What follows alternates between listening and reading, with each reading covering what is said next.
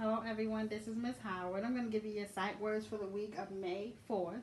Okay, so we're going to practice saying these words and practice spelling them. Are you ready? Okay, your first word is out. O-U-T. Out. As. A-S. As. Be. B-E. Be. Have. H-A-V-E. Have. Go. G-O. Go. We. W-E. We.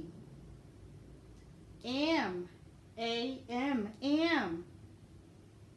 Then. T-H-E-N. Then. Little. L-I-T-T-L-E. Little. Down. D-O-W-N. Down. Okay, guys, so these are your sight words for the week of May 5th.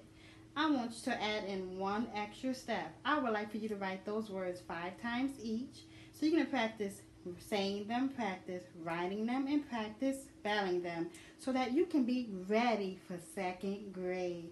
Okay, guys, so see you next time. Have a good day.